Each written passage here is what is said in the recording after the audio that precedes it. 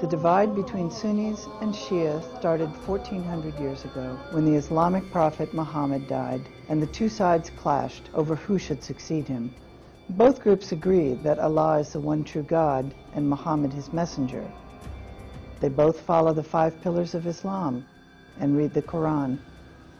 But disagreement over how to interpret it has carved such a divide over time that many Sunnis don't even consider Shias to be proper Muslims. In Iraq, the violent battles between the two highlight both identity and politics. The majority of the world's Muslims are Sunni, but they're a minority of the population in Iraq. Sunnis still controlled politics there, often brutally, since the end of World War I. Then, in 2003, the United States invaded Iraq. Saddam Hussein was overthrown, and Shias took power and revenge. Nouri al-Maliki became prime minister in 2006, but instead of building bridges with the Sunnis, critics say he burned them, angering Sunnis inside government and cracking down on their protests outside of it.